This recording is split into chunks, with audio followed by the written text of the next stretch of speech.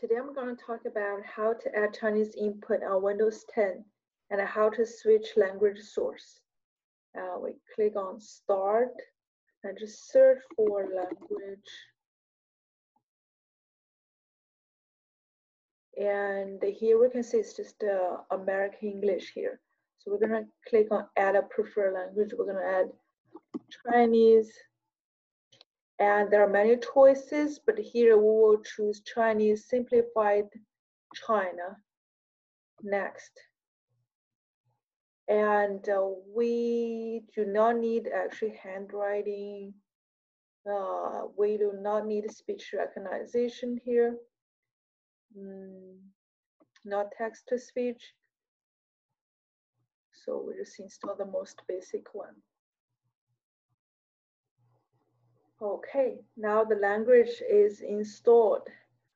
Close this window. Now let's test out. A simple way to switch between the language is just click here and we choose Chinese. And now we can type Chinese. And actually here, this character is short for Pinyin, which is the Chinese pronunciation system.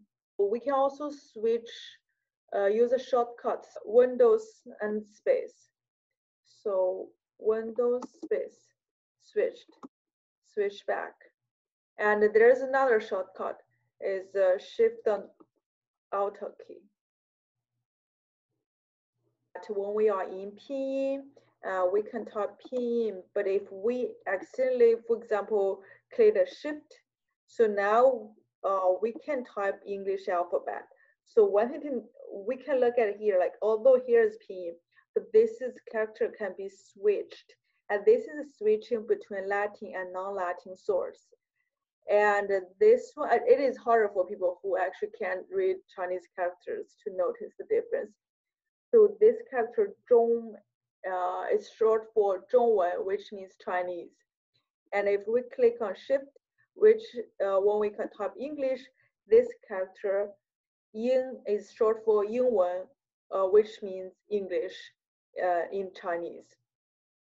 So we need to just make sure you're not accidentally clicked on Yin. And so there are two shortcuts for it. One is just like I mentioned, Shift. Another shortcut is Control space. So we can click on Control space to shift between Latin and non-Latin source. All right, thanks for watching. I wish the best with your Chinese learning. Bye-bye.